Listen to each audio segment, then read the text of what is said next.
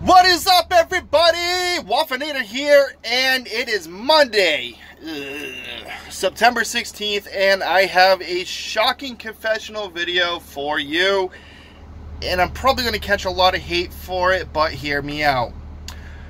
If you pay attention to my Twitter a lot lately, I am getting into the paranormal world and investigations, etc., because I don't believe, but yet it still captures my imagination and fascination more than anything else out there besides maybe video games and music. So this is probably like my top 3 favorite things, is like paranormal, the unexplainable, like UFO, spirits. I don't believe, but I still find it fascinating. So the shocking confession I have is I'm going to be selling my Switch and probably about 90% of my collection to a local video game comic book store to support the local guy and fund my equipment for paranormal investigations. And it's not cheap. I mean, it's cheap, but just to drop all the cash up right up front, it's not cheap. So I'm going to buy a few pieces of equipment, and then like little by little I'll add more to get the investigations that much better. So what does that mean as me being a part of the Switch community and, you know, doing reviews for JP Switch Mania, etc.? It means nothing. My kid still has his Switch, so I'll still be able to use it, and I'm going to keep the games we'll play together, you know, like Super Mario World, Yoshi's Story. Games that he doesn't have, that I have, that we'll still play together, I'm going to keep. And obviously I'm going to keep all my special collector's editions. Like, I'm still going to get Link when it comes out in a few days. I'm still going to get Luigi's Mansion 3, because I plan on getting the Switch again, probably around Black Friday, and I'm going to get the updated model.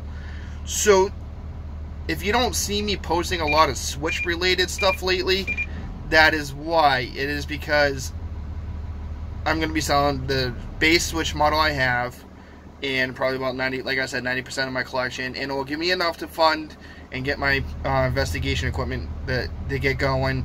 And I'm probably going to catch a lot of hate for this, but honestly, it is something I'm very passionate about lately, because not once but twice now I've gone out and had very unexplainable events happen to me. If you follow my buddy Duke, he'll be posting a video, and I caught a really hard to explain voice, and it's going to be awesome to watch, so pay attention to that. And yesterday I went out to just do a vlog for my Haunted Lair channel, my paranormal channel, and I caught stuff without even trying, and I can't explain any of it.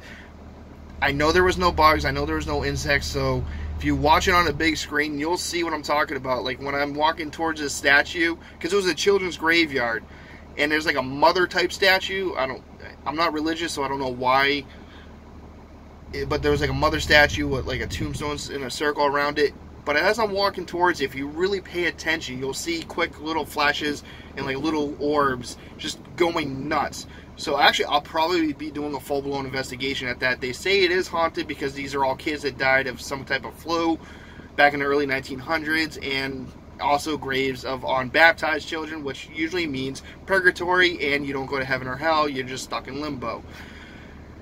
So this is my shocking confession video. If I catch a lot of hate, I apologize, but please, like I said, it's something I'm passionate about, so I'm not doing it because I don't want to be a gamer, because obviously I'm still going to game. Like I said, I still got my kid's Switch I can use, and I'm going to get the updated model probably around Black Friday.